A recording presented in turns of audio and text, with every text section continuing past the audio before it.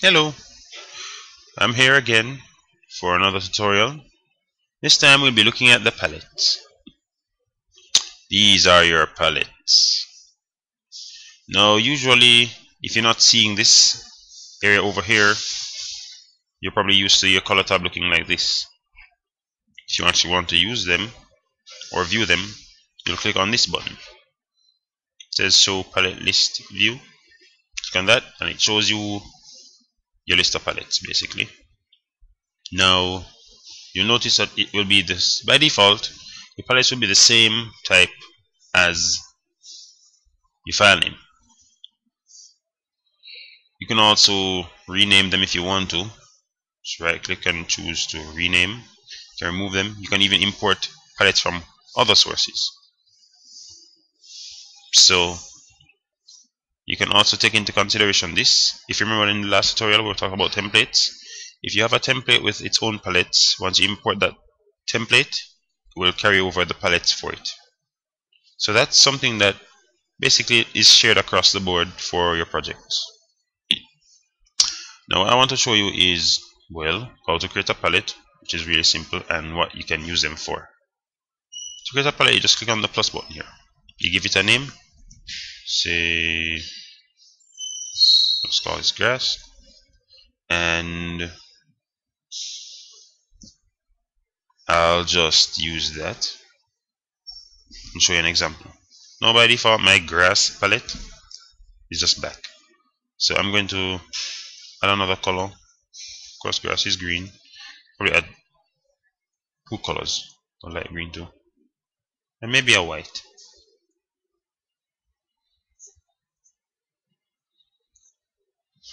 Or a really light green.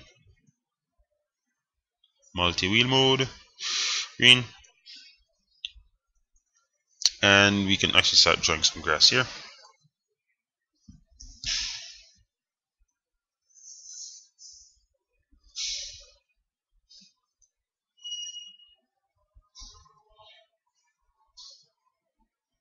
So let's get in on it, shall we?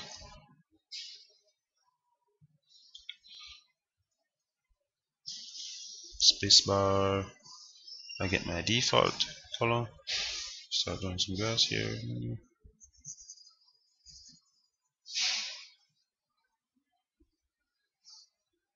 course, you want to make sure it's filled up.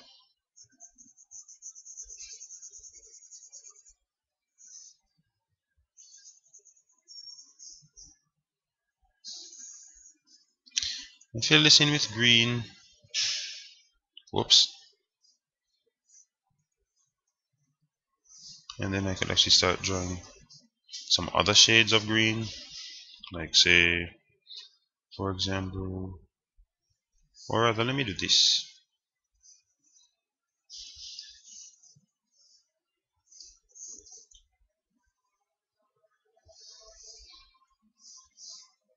Dark.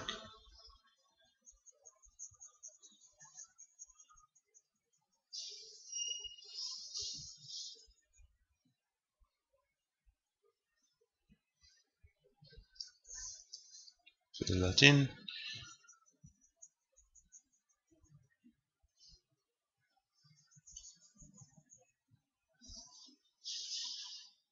And you can use the lighter color to, well, do the lighter color.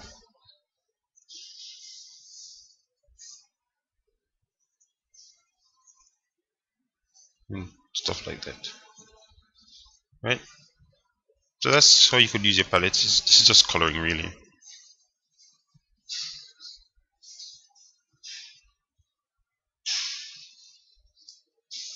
So that's my grass. I'll just clear that for now. So you see I have a palette for my grass and my Jake character. Now what should happen if you delete your palette? This is what happens. You drew your grass, you delete the palette having to do with the color, and basically it tries to show you that you have a problem here. So this is by default the red that would come up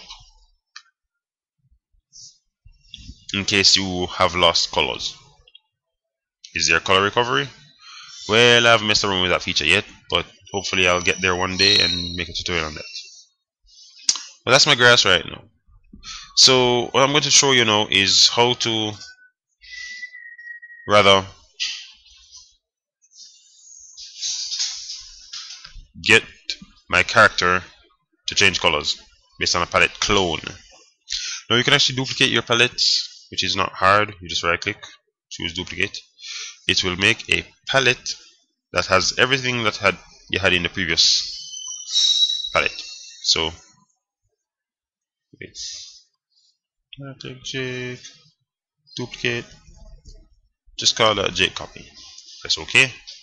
And it has all the colors that the original Jake palette had. Same thing here. Can't really tell the difference. But if I change anything in this one, it will not affect my current drawing because my current drawing is being used by Jake.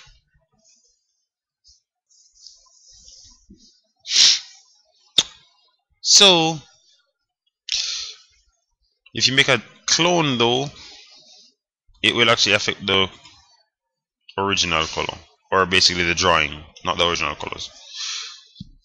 Because if you make a clone, you can always add colors to those. So here's an example. I go on Jake, right click, and I choose clone, and I'll just call this one Jake Night, because I'm going to change these colors to a dark color. Oh, already exists. Okay, Night 00. So, oh, concerning that message, it was because the palette's actually found inside this area, right? Inside my file, my folder, palette library actually has a Jake Knight already, so that's why I couldn't rename it Jake Knight, unless you actually go to your way and deleted it. So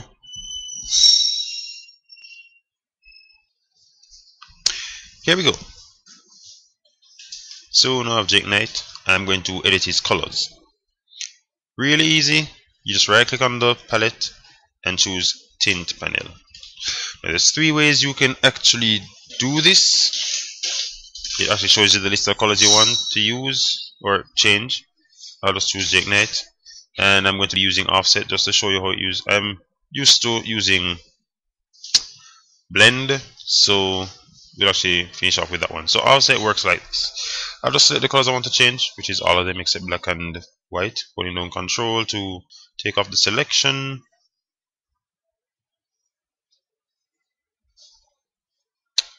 And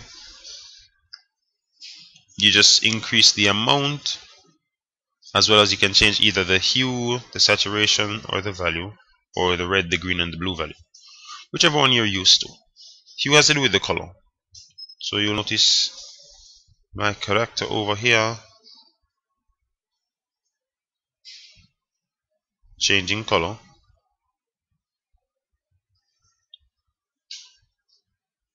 So if I mess around with the hue, you'll see him changing color. If I mess with the saturation, that takes it between how much color. If there's no saturation, then there's basically gray. If there's more saturation, then it's a brighter color. Value has to do with the black and whiteness of it. So that's how you work with that. And of course you have your RGB, which increases the red, green, or the blue value. And you can always change the alpha too, to make your character more transparent. You'll notice that my neck starts showing right there, and my eyeball over there, my arms and such. Alright, so let's go to, I'll just reset this. Now we'll go to blend. Blend is what I actually use a lot. What it basically does is allow you to mix your original colors with this color. So I'll show you how it works. Control A again. Deselect the white and the black, because well, they're white and black. Highlight, let's keep that. And choose a nice dark blue color since we're going to do a night thing. Choose that, and you just increase the amount. Oh, I need to click on preview. So click on preview, you'll notice it starts changing it to a dark bluish shade. And you notice also that, well, if you're actually paying attention really close, you notice that as much as I increase the amount, my texture is not affected. So what you'd actually have to do is go out of your own way and create a texture that matches, well, the dark blueness of what you want to use. So we also have mixer, which I find really weird. I guess it has to do with both a blend as well as a mixer. So let's try it out.